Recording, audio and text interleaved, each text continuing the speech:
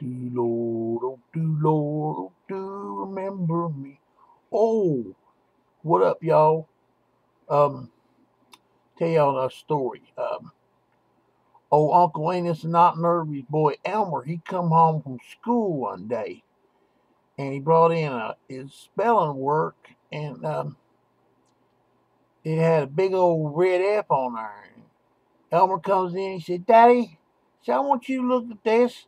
Look what kind of grade my teacher gave me on this year test. She hates me. He said, Well, boy, you know we can't read. You the one that can read and cipher all them numbers and stuff.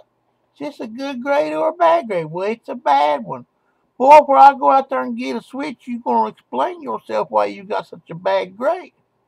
He said, Well, Daddy, he said, the teacher, she gave us a spelling test and we had to take each word and make a sentence out of that word. He said, Well, what was your word? He said, My word was fascinate. He said, Well, do you know what fascinate means? He said, Yes, sir, I sure do.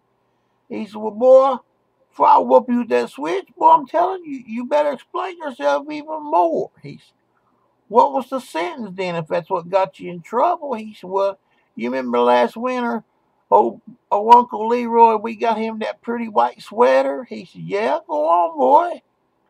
He said, Well, this is what I put on my sentence. I said, For Christmas, we got our Uncle Leroy a beautiful white sweater and it had 10 buttons on it. But his belly was so big he could only fasten 8. That's the way it goes around here. Talk to y'all later. Bicycle.